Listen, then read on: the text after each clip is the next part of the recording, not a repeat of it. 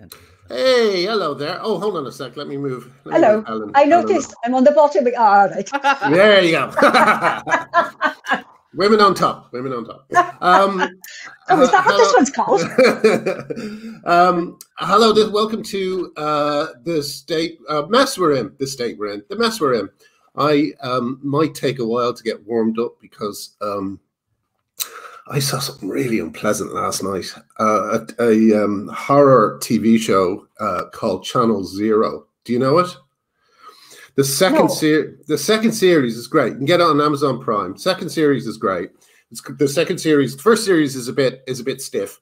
The second series is called No End House, and it's very good. And then the third series is so unpleasant that I haven't been able to get it out of my mind all day. Something happens at the end of the second episode. It's like, oh shit. I literally had to turn it off because it was too. I could feel it burrowing into my consciousness, you know. So did you have nightmares? This sounds awful. Yeah, it kind of is, but I've always liked horror, you know, and I like it when it's this is a very interesting kind of style. I don't know, it's hard to explain, but it's very, very good. Anyway, that's not about gender politics. So let's get into that. It's been an interesting couple of days with Keira Bell's case proceeding.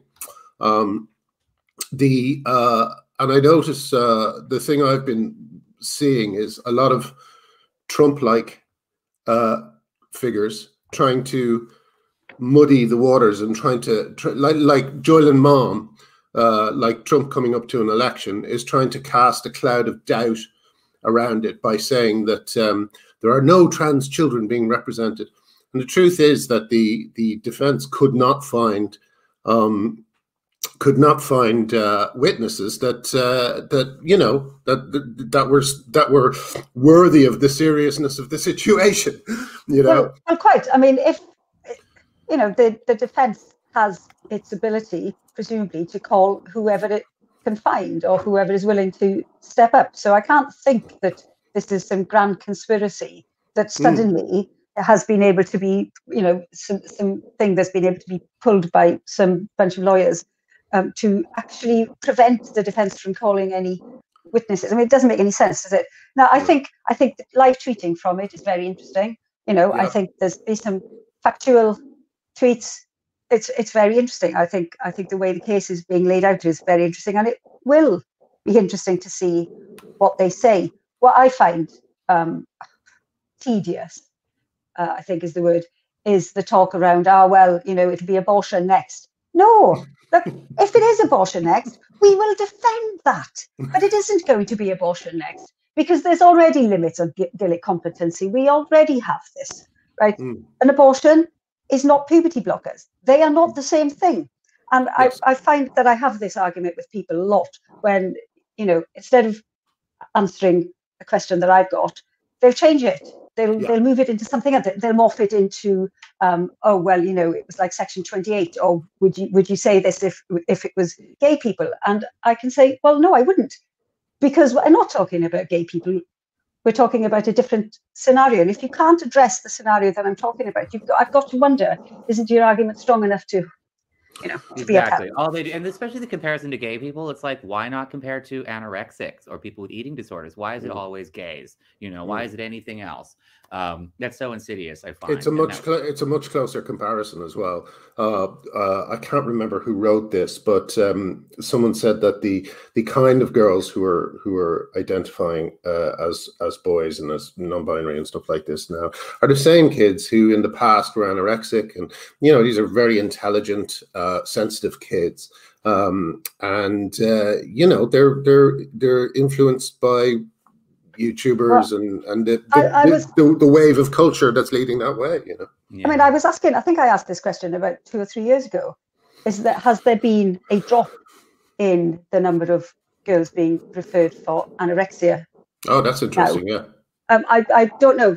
People didn't really have the numbers, and of course, it's possible that if the whole trans thing hadn't come along with the massive explosion of social media, it's possible that you know, anorexia would have gone up and up anyway. So you know, it's possible that both could have gone up. But And I to be think both. it would I be think all interesting. these detransitioners are saying they also have eating disorders or had eating disorders simultaneously. But one thing we know is the number of lesbians has gone way down. You know. Yeah. Well, in a ways, it's gone up because now men can say they're lesbians. So you know, it balances it out. But yeah, I was yeah. saying with Debbie Hayton, for young people these days to be on the internet, it's like walking down the strip in Las Vegas with just neon lights everywhere saying trans, trans, go trans. You know, come into my trans casino. You're just being lured into trans everywhere you go. Yeah. Also, there's a. It's just so fast. I mean, I would love. Oh, I forgot to say, we have Jane Clare Jones coming on soon. In fact, I should take this out of widescreen in case she's already there. No, she's not. But I'd love to talk to Jane about the inability of people to answer questions. Like I'm engaged at the moment in a conversation with a journalist, and I won't say his name, but he simply refuses to answer any questions on this subject. Because, like, for instance, one of the questions I've asked is, can a man be a lesbian? Okay, no response. You know, and these questions, like, I don't know. Obviously, the court's case is very specific, but there is a belief in, and I spoke to Heather Brusco Evans about this. I've got a video about it coming soon. An interview I did with her, and she was talking about there's a review into the practices of the Tavistock, and her worry is that the review will be conducted along these lines. Are the Tavistock misdiagnosing children who aren't trans? As if everyone agrees on the definition that there are things called trans children and we must protect them. Now, the thing is, that is what is up for debate. And obviously, when you get into that area of what exactly do you mean when you say trans? What do you mean? That's when the other side just shuts down. Shuts down completely. It's like their brains can't deal with it, you know.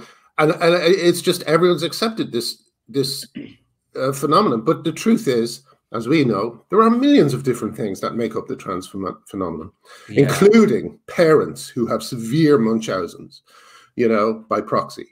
You know, there's so many things that go into it. So the idea of saying, so that review, as Heather said, better be on that question. You know, what do you mean when you say trans? What do you mean? You know, yes. I mean, that's a very good. It's a very good starting point, isn't it? Because without that, you know, you're not having a particularly honest discussion because people are talking about different things and almost purposefully talking about different things. I would like to see a judge say you can't use the word trans kid. You could literally not use it. You can say children who need medicine. You can say children who have dysphoria. You cannot label a child as trans because you can't define what that is. And once you do that, you start arguing that they're entitled to things. When you just, you know, you need to describe the specific condition they have, you know, on medical grounds and not on identitarian grounds. And then you need to prescribe the right medicine for it and justify it. So they shouldn't even admit the word into court cases, you know. I'll give you a brilliant example of how this came up last week as well. Rosie Duffield got the usual twats in Labour complaining about her because she liked a tweet by Maya Forstater where Maya Forstater pointed out that she said something like, this is about empowering cross-dressers in the workplace, okay? And Rosie Duffield liked that tweet. And people were up in arms. Cross-dressers, how dare you? But of course, it's Stonewall's definition. It's in Stonewall's definition of the word trans. So if you have a problem with it, take it up with Stonewall. You know, this is what we've been saying for so long, which is that not only do I not think cross-dressers are women, I don't even think they're trans in the sense that someone like, let's say, Christina Harrison is trans. Christina Harrison is a transsexual, you know. I would have thought that most cross-dressers wouldn't have called themselves trans either.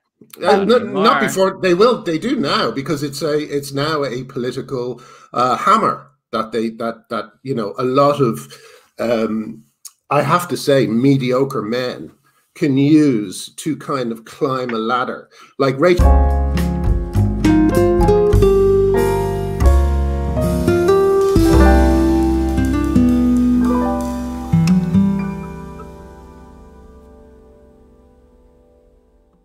Fox. You know, none of these people would have excelled. Well, none of these men, excuse me, would have excelled in their chosen fields. You know, so they have to go into a field where, like, you know, you guys all know this, but that American football team who won the World Cup, the female American football team, they played a bunch of high school boys in a football match, and the high school boys won.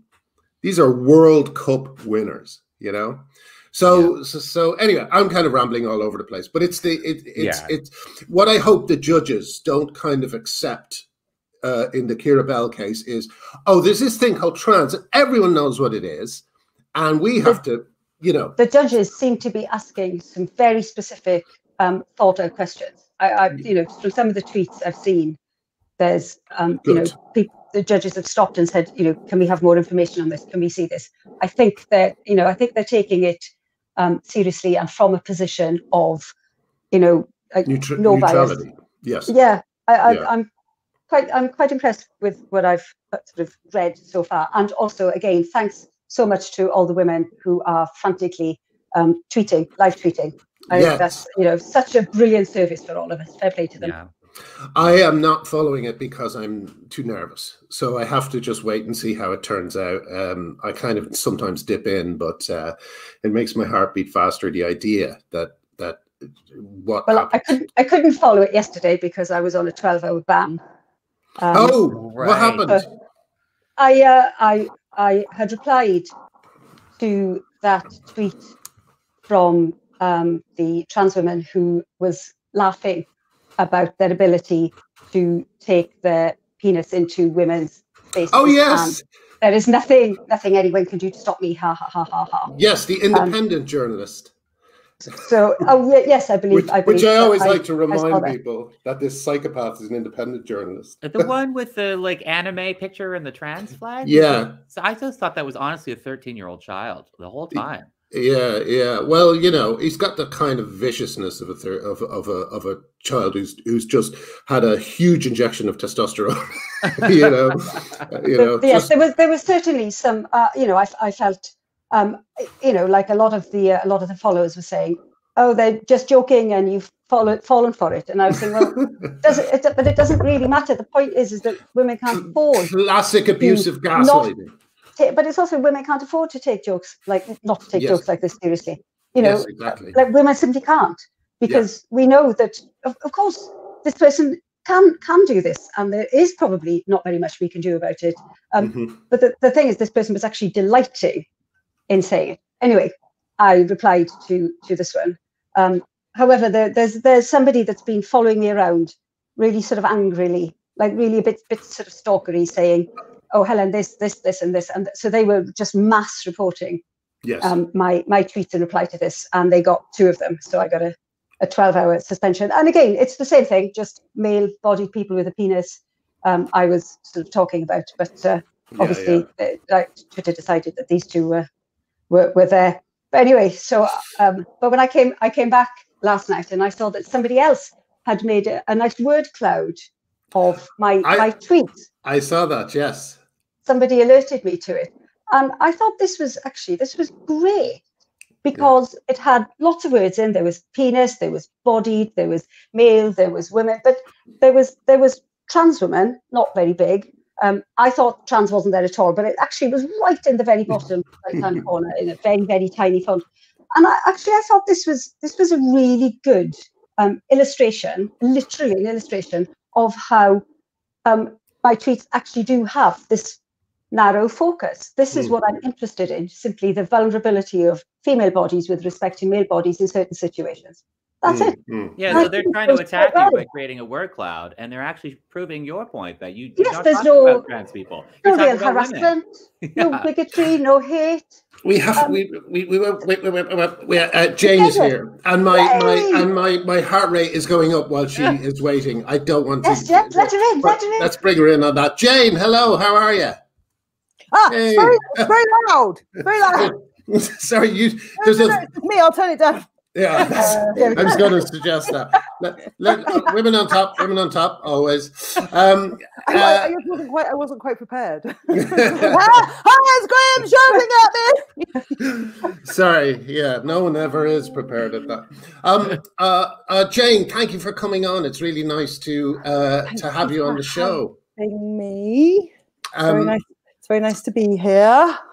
Now, we were just talking about Helen getting a 12-hour ban for standing up for herself. Mentioning that male people have penises. Yes, which is not allowed on Twitter, the incels platform of choice. But very bad, Helen.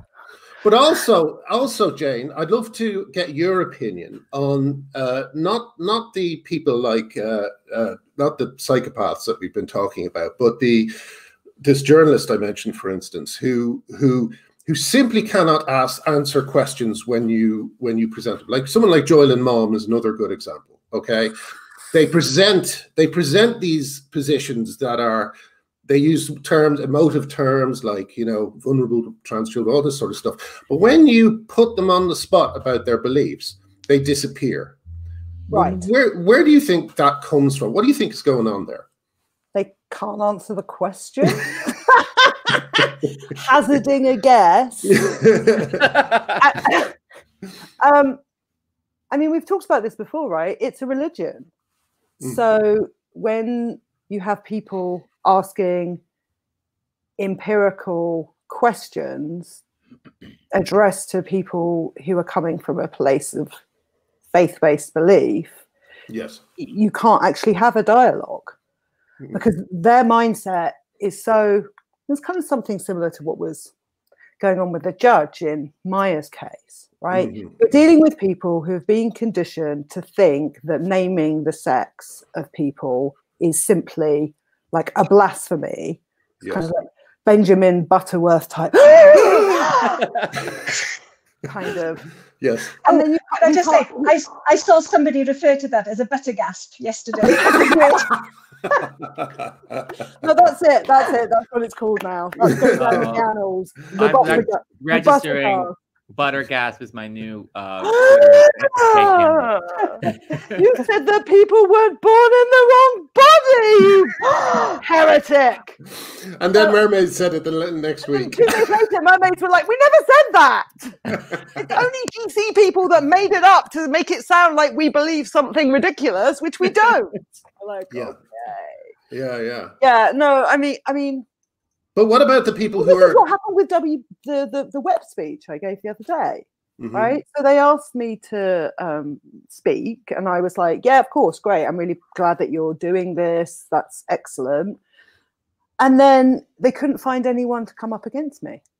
They asked Sally Hines and Alison Phipps, and both of them just went, oh no, of course we're not going to give those bigots any credibility by like engaging in a debate with them about the existence of vulnerable minorities. And I'm like, well, that's fine, but you probably should, like, it's getting to the point now where the debate is going to happen, irrespective of your stalling tactics. So you should probably put someone up at this point, because this political party is considering their policies based on the information that they're being given. And now's probably the time to produce those killer arguments of yours. The ones you've been hiding. the ones you've been hiding in the literature. And they're always like, you haven't read the literature. And I'm like, I believe that if on page 726 of the Transgender Studies Reader, you had a knockdown argument for why male people are female, you might have shared that with us by now. Yeah. Is it an emotional thing that is there a thing, do you think, in human beings that they feel that there are two choices in life, and one is to be kind, inverted commas, and the other is to do what we're doing, which is talking about stuff. And I would argue that we are actually being kind by trying to prevent future Kira Bells and I also don't think it's kind to collude with people in manipulating the entire world around them to reinforce a belief, right? Because it's not going to make it true.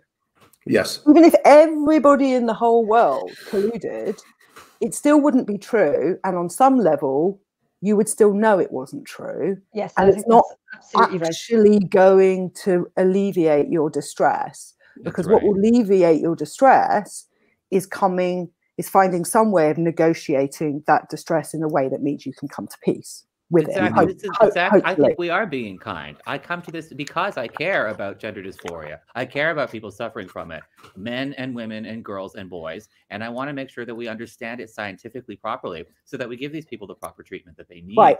This is absolutely about making people better, not about attacking people. You know? And if you look at the tweets from the Care About traits, right, it's like, this is not kindness. No. Right?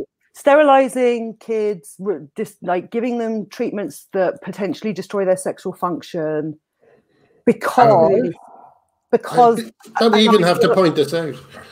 Because an ideology exists. Because actually they're collateral damage as well. The thing is that the ideology needs trans children to exist because it's posited gender identity as an essence. And as soon as you posit gender identity as an essence, trans children have to exist, right? Yes, because they have to be born with the essence. Yeah, so and what's men who have dysphoria who are trying to say, I'm really a woman, I have an essence of woman, and the only way I can prove that is to go and get children and recruit them into this movement. Yes, and I've had conversations with older males. There's no smoking, Jane. There's no smoking. Unless I can have one. But I've had these conversations. And I've said to people, you know, they Graham's got. Sorry, Helen. I was have I been put into the naughty corner? No. Oh, you have. You have. He wants the smoke to be blown up. He wants it. Second-hand smoke. Anyway, and I've pointed out that these people, like I was talking once to somebody, and he was so angry, or they were so angry with me for saying that kids shouldn't have puberty blockers. And this person said, if I'd have had them, I'd have been so happy. And I'm saying, you're advocating for something that will possibly sort of not allow this child to have any sexual function for life, for something that you've got, because it's around your sexual function. You know, this was autogenophilia, and it was the most incredible thing to me that this person was actually saying that he wanted this to happen to these children. Yeah. To pump himself up. The worst part about that is absolutely outrageous. But these people who say that they're adults now and they wish they had it, they also refuse to admit that most children with dysphoria get over it. They cannot admit that. Because they didn't, you know, they experienced dysphoria and it persisted with them. I had an argument with someone just a few days ago, and I was like, well, you're just saying that every child with dysphoria needs puberty blockers because they're all just like you. And I'm telling this person, no, you're the exception, not the rule. You know, this may hurt your feelings, but I don't care at this point. You know, children are being harmed. Deal with it. You didn't get over it. Everyone else did. If we have historical evidence that there's a 90% desistance rate, that's quite high, right?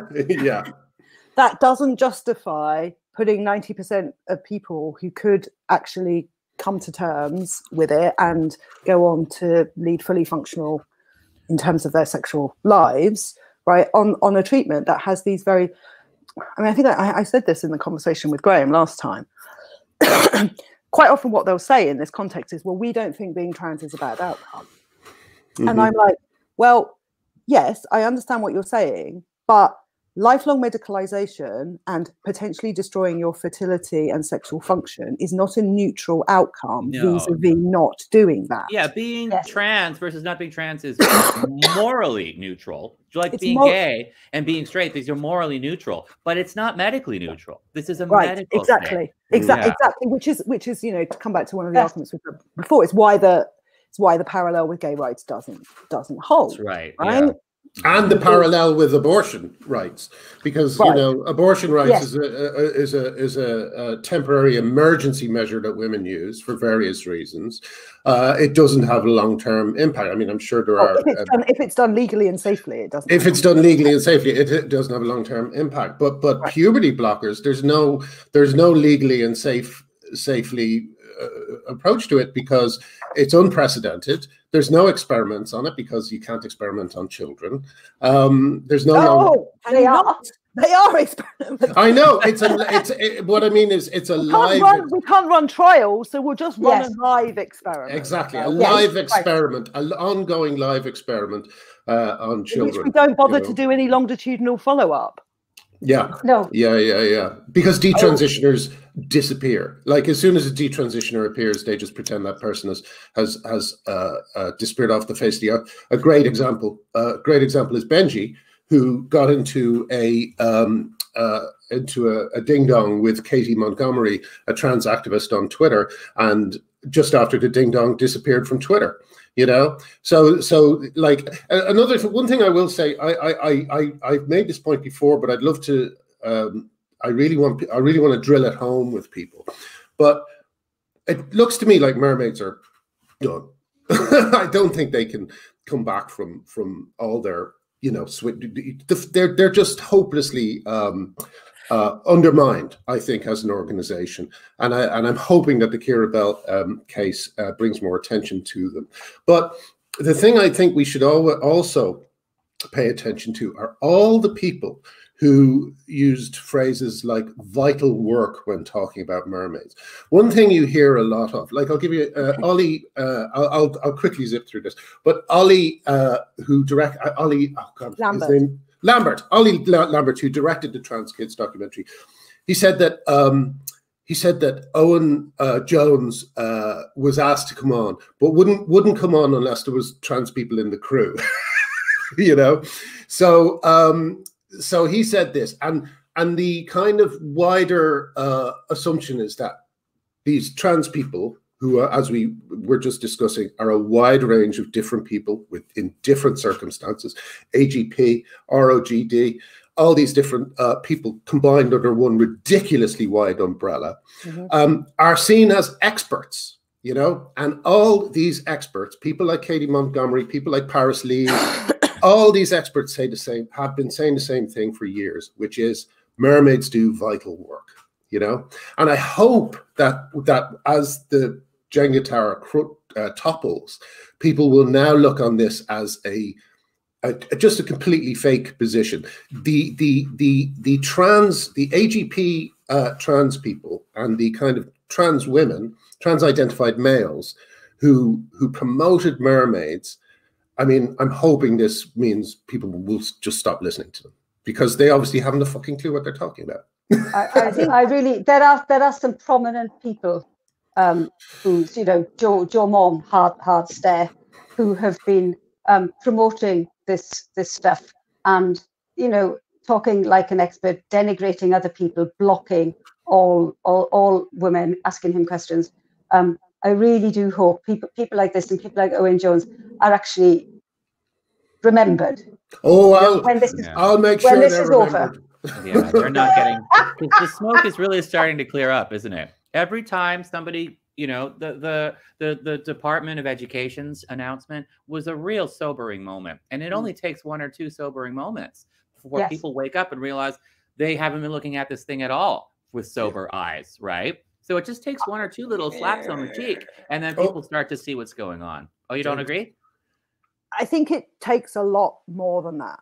Well, it'll take time, but it's starting. I mean, it's like it started off with little cracks, and now the cracks are getting bigger, and now chunks are beginning to fall off.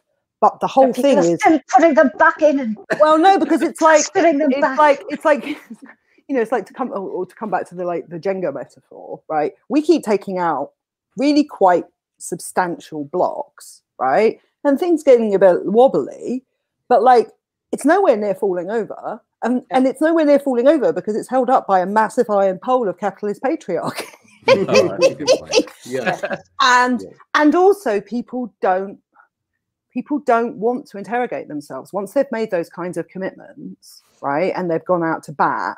You have to be quite emotionally mature to actually reflect on yourself and think, oh, maybe I need to go back and look at this again. And most people really, there's a huge amount of people who don't want there's most people that don't want to do that. And social conformity is an incredibly strong, like it is breaking, and as the kind of silencing and the conformism and the mental kind of chanting gets a little bit less intense, more people are breaking away. But I think it's going to, I mean, I just think we have to keep, I think it's going to take a long time for it to really come down. I think it really is. And there's so much power in it. Yeah. Can I say, but I think one other thing that you might not be taking into account, Jane, possibly is, like, there are people like Joel and Mom who've pushed all their chips in on a massive bluff. That's how I always think of it. Right. All their chips in. They've got 2-7 in their hand. This is poker analogy, and there's we're moving around with the analogies quite. And there's a flush and a straight on the board and a possible full house, and he's got nothing, right? But he's pushed all his chips in, and the Kira Bell case is going to come in. He's going to have to turn over his cards. You know, he can't back down. But as we all know, there are so many people. I've written to, you know, like, I tried to get people to sign, in my industry, to sign the J.K. Rowling letter. And they simply don't reply. They just don't reply. They just pretend they haven't received the email, you know? Right.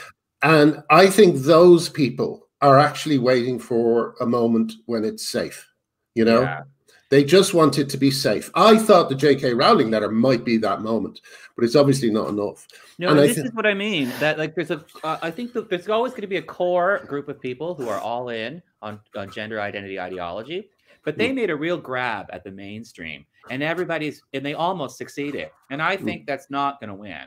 I think, you know what I mean? Eventually, people who have been standing on the peripheries, who are just starting to hear about this and aren't sure where they should go, I think they're starting to see now, you know, that, okay, yes, the core group of gender identity ideologues is really not for me. Yeah. Well, no, I think that's true. I guess the question is, at what point does it become safe, right? And yes, it's still not yet. It's still not safe yet. It's safer because there's more of us and there's more people who will have your back. Yeah, but they are still coming for people pretty hard. Yes, and like, you know, harder than ever. They need to harder know than ever. They have to. This isn't gay rights 2.0. They need to know for sure that they're not going to land on the wrong side of a momentous civil rights movement like gay rights. This is why people are terrified. They want to make sure that they are 100% certain that there's no chance that they are going to have turned out wrong on this, right? Also, yes, actually, I think that's a really, really excellent point, because some of us have been here for a really long time and we've watched it unfold. Like, we know, like, I've said this before, sometimes I think to myself, am I right? Is there anything I've got wrong here? Can I look at it? And I always think, I can't really see, you know, what the problem here. But we have been thinking about it. We've seen it unfold. We've seen all of the arguments again and again, and nothing really holds up properly. But you're right. I'm still waiting. I'm still waiting. I'm still open. Your cat is censoring you. Like, I'm still open to the possibility that they'll produce an argument, right? Like, I mean, I'm not convinced. I think it's very unlikely to happen, but I'm not ruling out the possibility that they could produce an argument that would convince me. Every time they produce something new that looks like something, but it's always the same thing, right? Yes.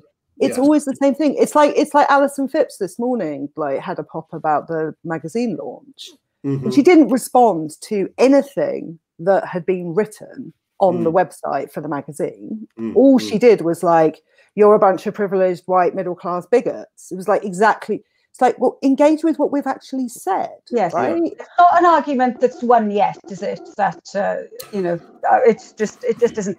Can I ask about the gender GP thing, the pharmacy? Yes. Before we move on to a new subject, though, Helen, may I just quickly explain the magazine? Jane. This is how he seduced me onto the show. We have to. Well, it's such a big thing. But you have to plug the magazine. Jane, can you just tell us just a quick thumbnail sketch of the what the magazine is and why you set it up? Oh gosh, thumbnail. Me, Jane, thumbnails. Those words don't go together. Basically, thumbnail for you.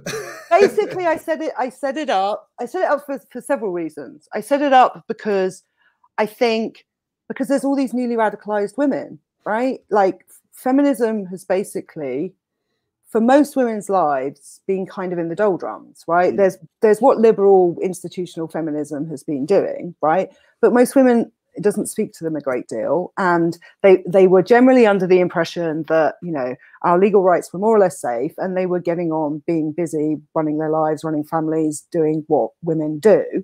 And suddenly this has happened, and I think it's really unconcealed, like the really deep levels of misogyny that still exist in society, and how fragile our rights are. And you know, the fact that a bunch of people can come along and go, we're just going to erase you politically and in law, and everyone just goes, well, that seems totally reasonable, and any woman that objects is obviously an evil witch who needs to be burned, and everyone goes, oh yes, fine. Like, yeah.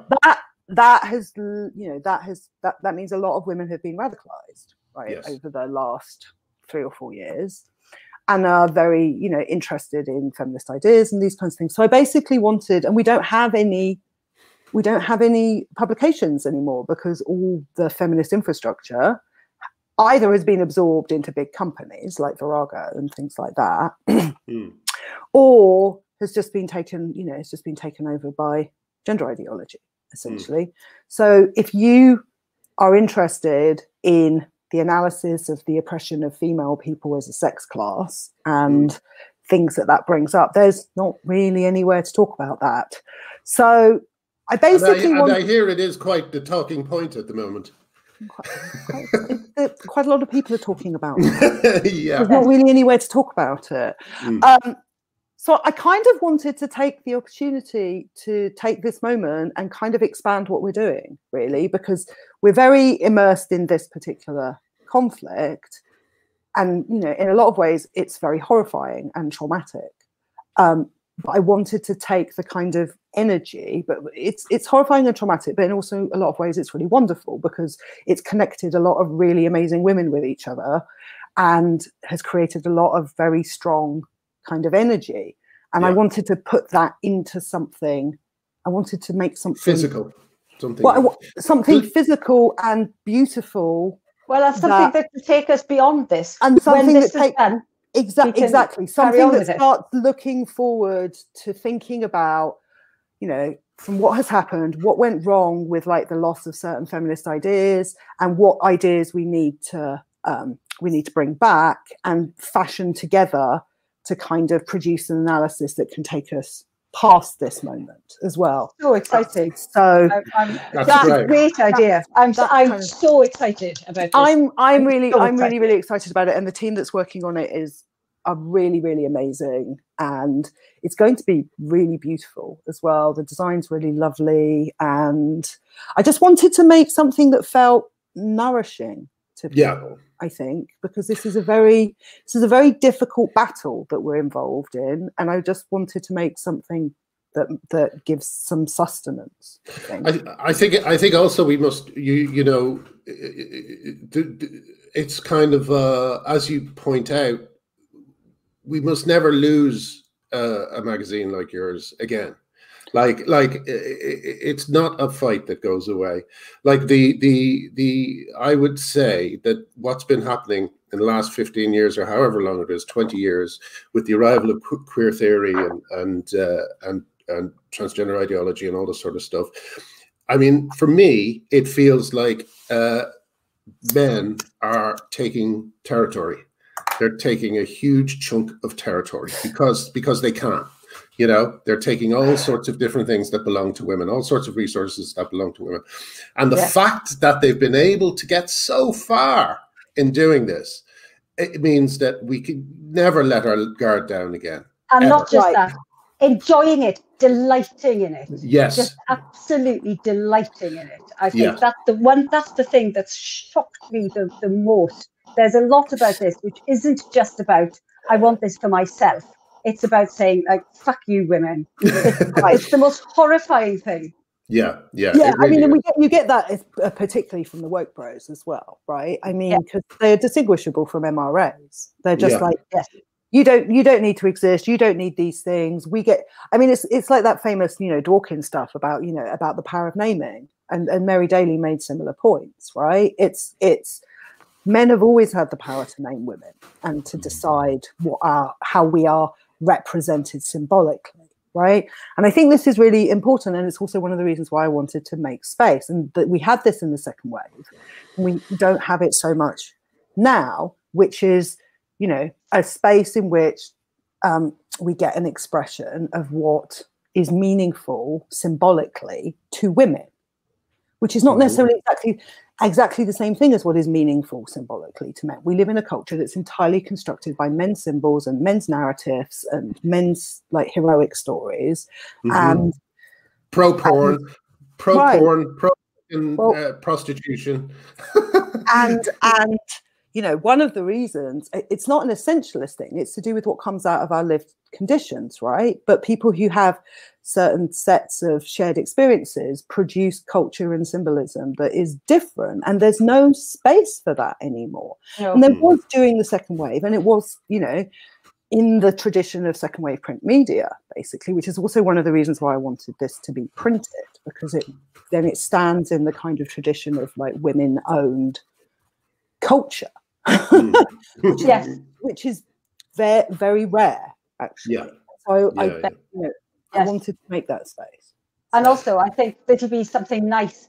I mean, I'm very excited about actually having it. I'm excited about buying it for others, for other women, something that I can actually gift them, not something that's online, something I can say to them, here is a physical thing for you to have, to own, to read, to just have lying around your house, because it does look beautiful. Already what I've seen, it's clever. It's a really, really good idea. And I think it's also important because, so much of what we've been talking about is about dematerialization, right? Is about the whole of trans ideology is this form of mass dematerialization. And one of the reasons why it has the traction that it does is because there's a whole generation of people who've been brought up on the internet and who are living in a kind of dematerialized way that is unprecedented in human history, and so it felt important to make something material out of it. That's great. It legitimizes things too, I think, to see something made material. These are not just opinions floating around on the internet in the ether. These are to see something in print physically.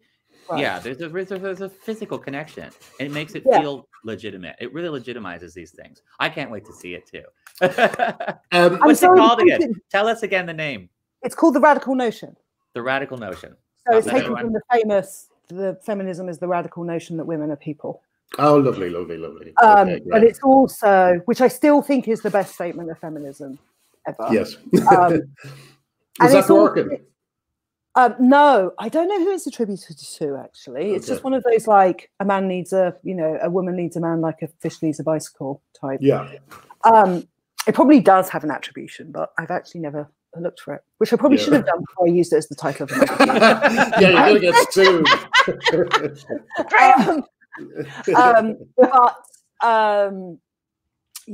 No. I mean, I also particularly wanted it to be a kind of,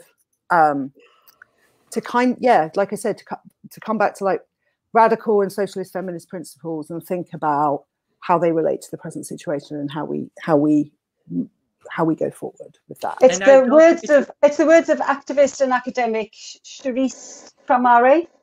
Oh, okay. I've just Googled it.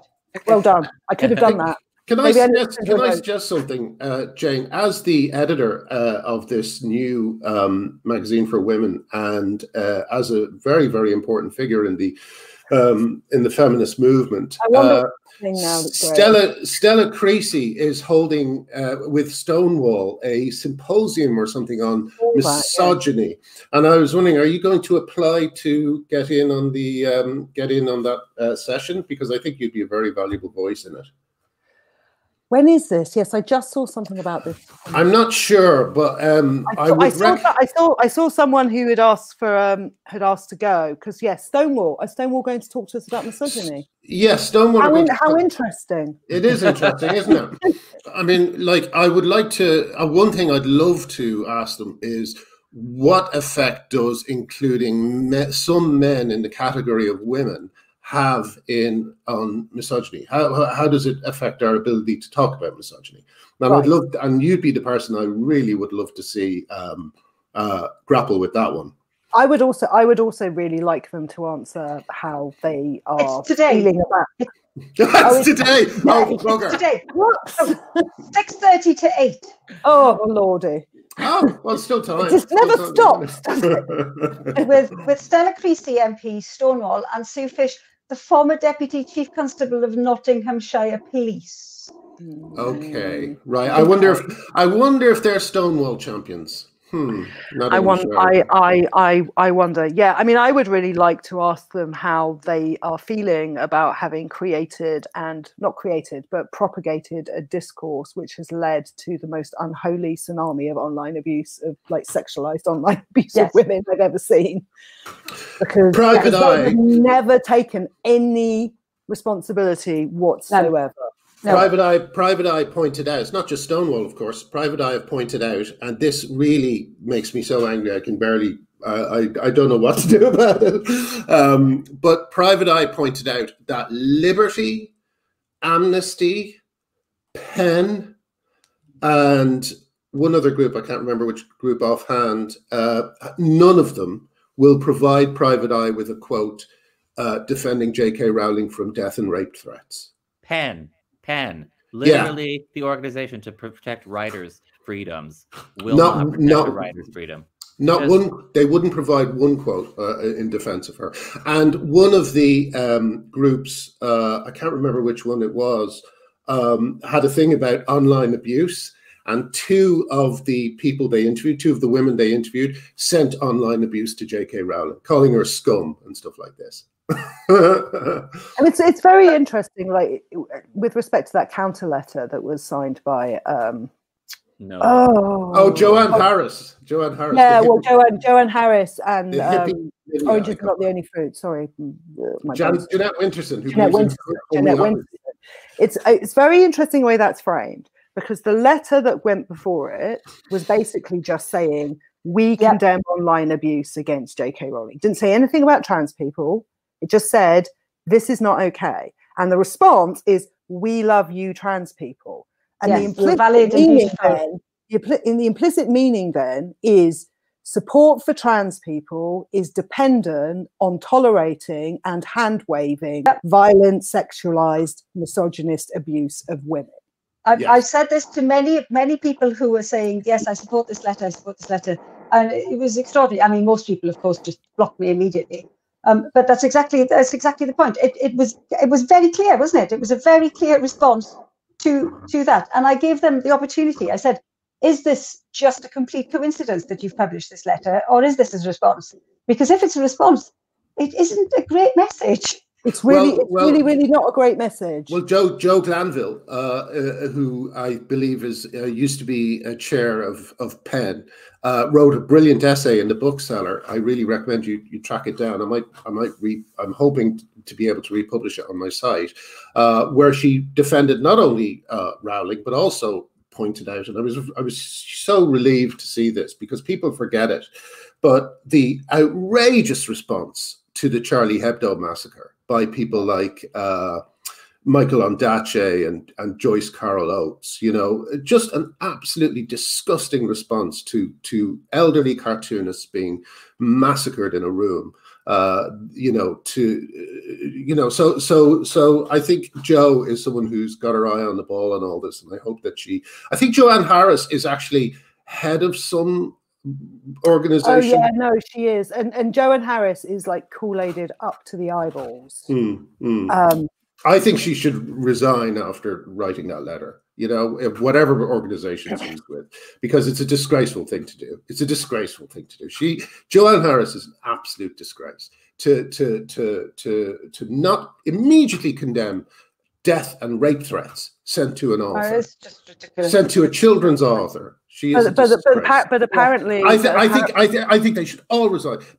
Amnesty, all these people in charge of these organizations, Liberty, Amnesty, PEN, they should all resign over this. It is. Well, Liberty has been involved in Index on Censorship. Fucking Index on Censorship. Yes. That's the other group.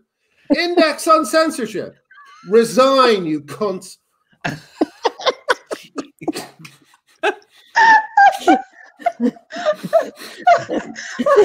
was unexpected. Oh, sorry. Is that against YouTube's rules? I don't know. Oh God. I apologize for that word. Americans don't like it. It's very big here. If you were to ban all use of it, Scottish people wouldn't be able to go online. People wouldn't be able to speak.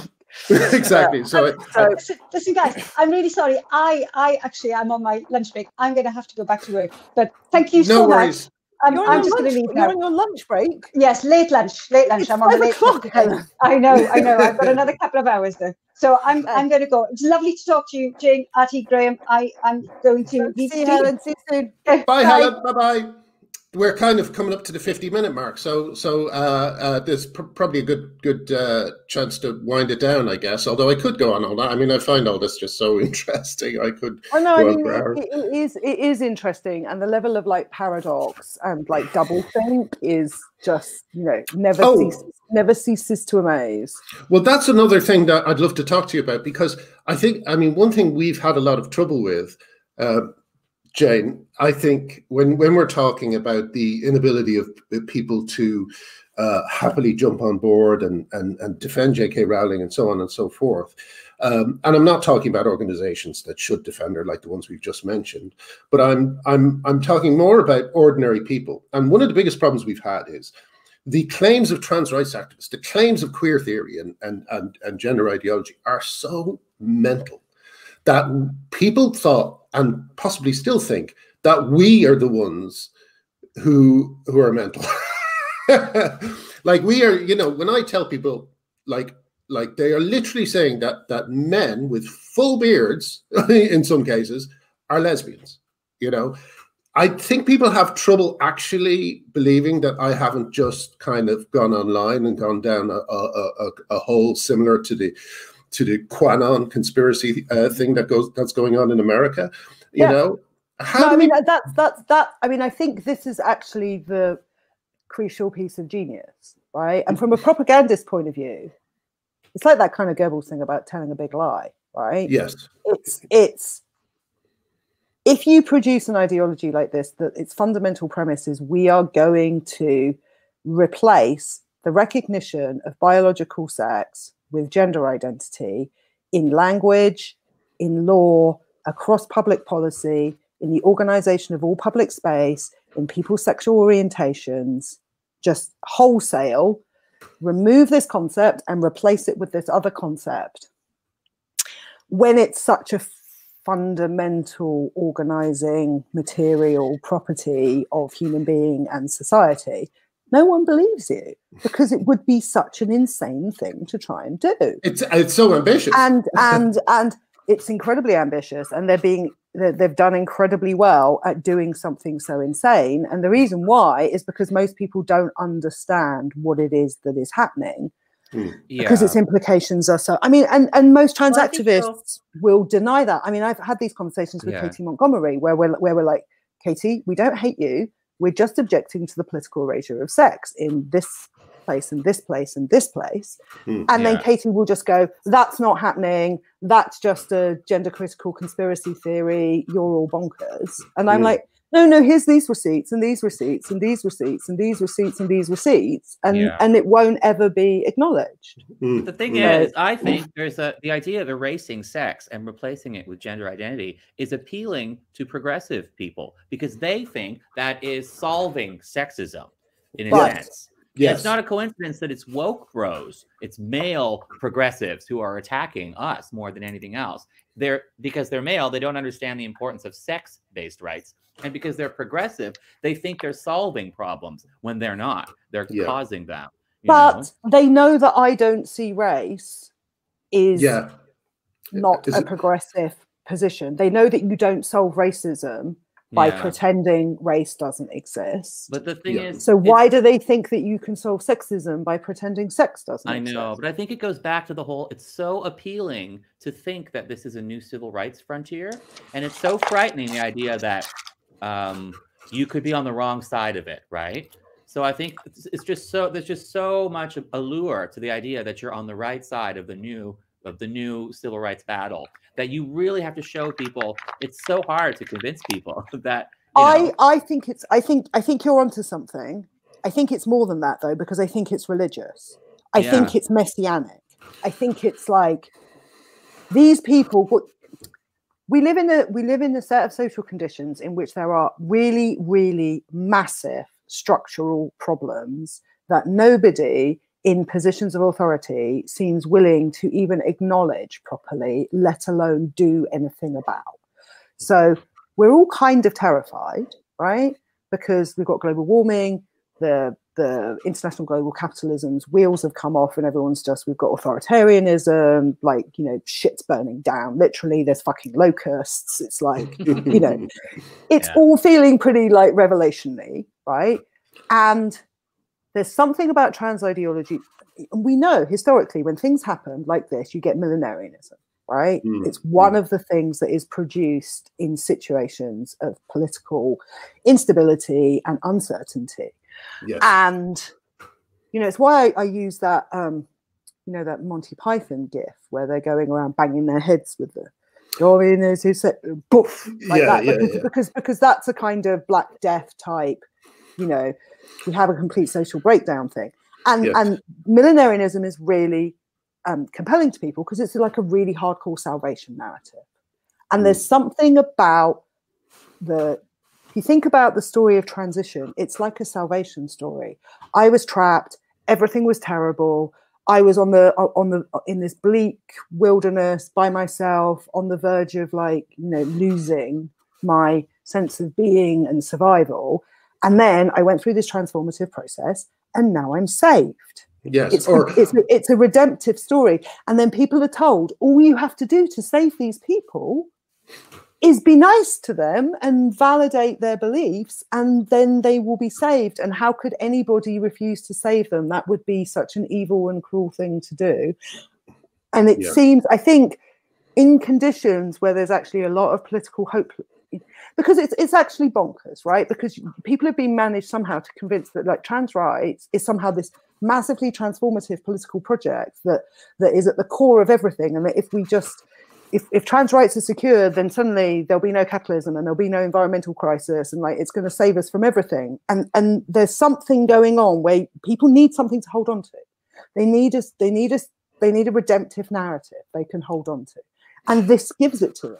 And then they think, all I have to do is believe you, and you will be saved, and everything will be saved. And but the funny thing about it is they actually provided me with the same thing, because fighting it, I feel like I was worried about climate change, was worrying me to a huge degree, still does.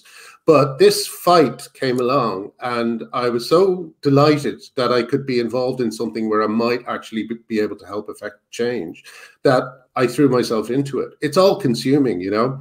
And I think that, and I think that you know, that feeling of control is very important to us. And you're right, it's just slipping away. Have you seen The Social Dilemma, Jane?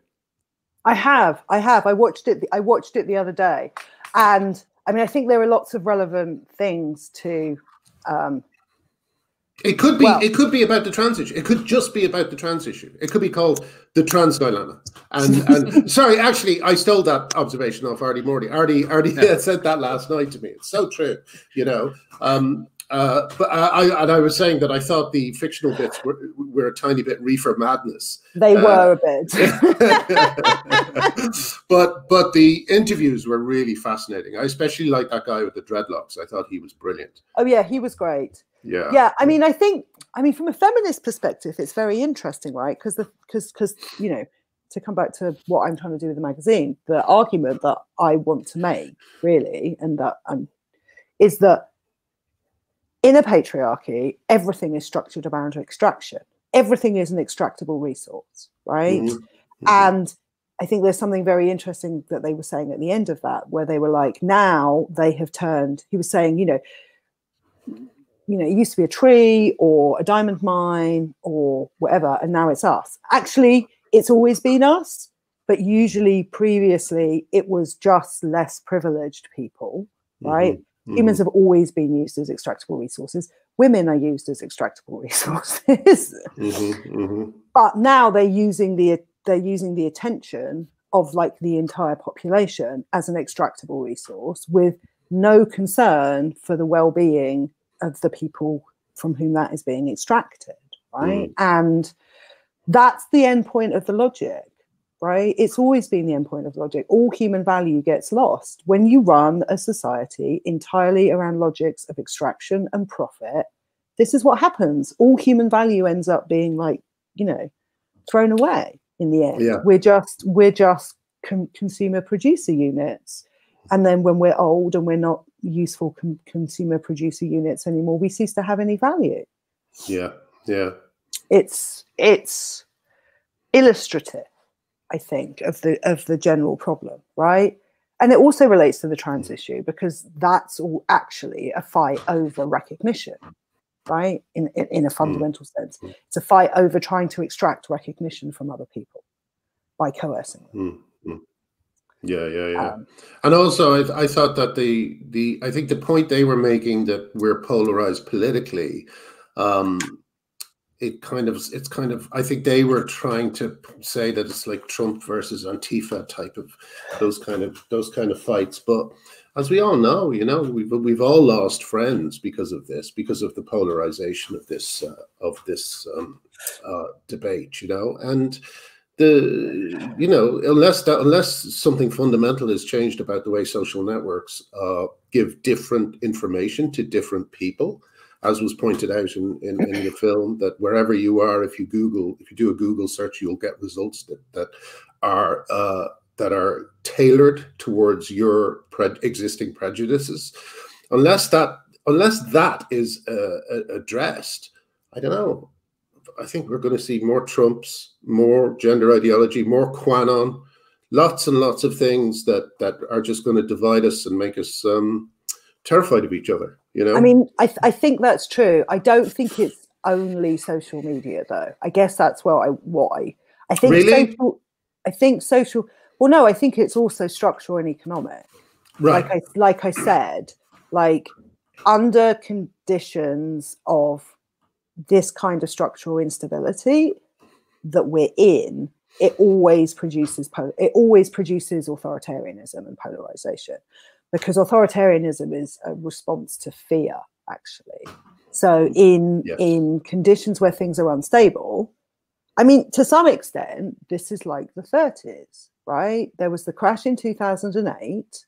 And now we are at a lot of these social effects that we're seeing are symptoms of responses to a state of global instability in which there is no leadership whatsoever about what we're going to do. We're facing a monumental economic, environmental crisis, and the global economic system is broken.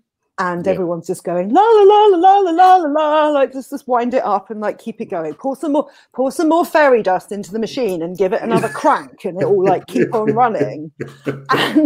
And we have authoritarianism everywhere. We have the rise of the right everywhere. The left is becoming increasingly authoritarian as well, as we know.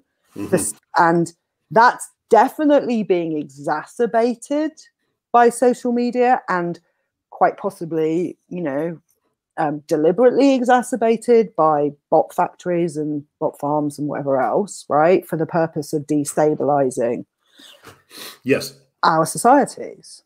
Yeah. So, but yeah, social media is not helping. But I guess I don't think we're disagreeing in a way, because I think now that social media is so sewn into the fabric of capitalism that you know, it's hard to disentangle where capitalism starts and where social media ends, if you know what I mean. Like I don't think you can at all. I mean, it's an entirely. I mean, that's what was interesting about the social dilemma, right? I don't think it's the tech. I mean, one of my friends would argue that it's got something to do with the structure of the technology and the way in which it's modeled as well, and that it's modeled around certain kinds of assumptions about how people interact, which are which tend to tip it towards a confrontational form of interaction rather than being collaborative. But I also think it's fundamentally to do with the fact that it's being run for profit, right? Like they say, we use all these things for free, and actually they have to be monetized. And the way in which they're monetized is by manipulating our attention in various nefarious ways, with no concern for whether that's in the interests of us as a society or as a democracy or as an individual or as a child or whatever our human needs are, because human needs don't register inside a system that's run on the basis of a profit imperative only. Well, I think it's something to do with the fact that it can anonymize people who are receiving the money versus the people who are spending the money. And what I mean is that, like, every time a young girl decides that she's trans, somewhere out there, a man gets a house. It's true though. Every single true. That's brilliant. Getting a house, but it's anonymized. The system that connects that man getting that house and that girl deciding she's gender dysphoric is through the social networks and the economic networks. It's not one to one, but in a sense, it is. You know what I mean? I'd like to understand more of how that all works, because there's a tremendous motive that's pulling. You know, there's a tremendous amount of power and money coming down through this thing, and it's, you know, we have some idea about what that's about. I don't think it's the only motive, but at this point, I think there's like a kind of a whole thick kind of, you know, thing where lots of people's different motives are all tied up together, and some of those motives are definitely commercial, pharmaceutical, like medical industrial complex motives. And I think also some of the motives are political, actually, because I think if you can funnel like a whole lot of political energy, every now and again I have this like weird sort of daydream where I imagine sort of 2, 3, 4, 5, 6 generations hence, like, you know, some small human family like camping out in some wreck of some like flooded, burnt like ex-city, and the kids are saying to the parents, like, didn't you know this was happening? And the parents say, yes, but we were distracted by arguing about whether women had penises. You know what? I think that's a brilliant way to end it. That's a brilliant. We've gone on for past the hour, so maybe we should wrap it up. But Jane, will you do this? I know you don't. I'm not sure how much you enjoy things like this, but it's such a pleasure having you on. It's not that I don't enjoy them. I'm just like so busy at the moment. Yes. I don't have the. Like, I'm trying to do the magazine, and I'm also working on this other report, and I'm teaching, and I'm an introvert. Basically, that's the issue. If I don't lie down in a darkened room for enough portion of time, I get this like crackling in my brain, and then I start losing it. Well, maybe we can get together when there have been big shifts. I think that might be an interesting thing to do. Like, there's certain moments when I always think, I wonder what Jane thinks of this. So I'd love to get you on. I'm also hoping that things are going to ease up a little bit towards the end of the year. I'm trying to carve a little bit of space for things to be a bit calmer. So well, in the meantime, can't wait for the magazine. I presume I have a free subscription, but I will buy it if I have to. And thank you so much for joining us, Arty. A pleasure as always. And, it's lovely. It's lovely to see you both. Thank you for having me on. Yeah, and we'll see you next time. All right. Bye-bye, everyone. Bye. Oh, and thanks for all the comments, everyone. Bye-bye. Oh, I gotta go too. We're still here. He's just left us here. We're trapped. We're still alive. Okay, let's just turn it off. Okay, I gotta go. I forgot I have to end it. I didn't mean to press